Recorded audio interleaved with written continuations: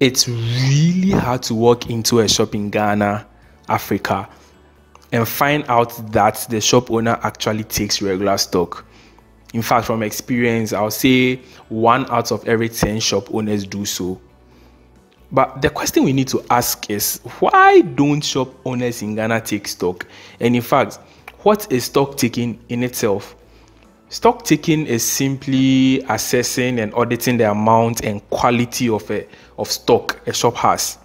Most shop owners usually believe that to perform a stock take, they have to completely shut down their shelves for an entire day or days. And this is something they simply cannot afford to do. Some also feel that they do not have enough personnel to undertake the procedure. Well, these concerns are legitimate, but are not entirely factual. The reason being that stock taking can be done even in a couple of hours or an hour, depending on the size of the shop. Okay, and you don't have to close down your shop for days. Now, how can this be done?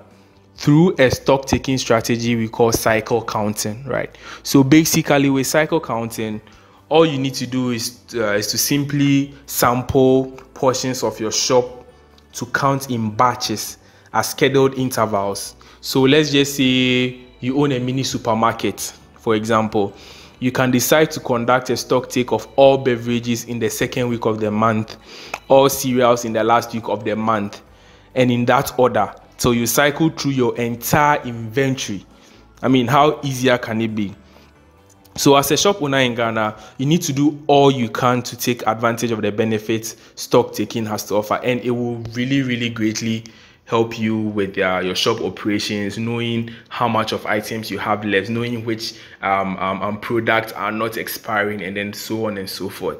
Okay, so take advantage of cycle counting. Don't wait till you can close down your shop for an entire day or for weeks before you do so. It's really possible even on a daily basis. All you need to do is to keep sampling and keep dividing your product into your inventory into the departments, and then get in there and then do your thing, and then you reap the benefits of stock taking.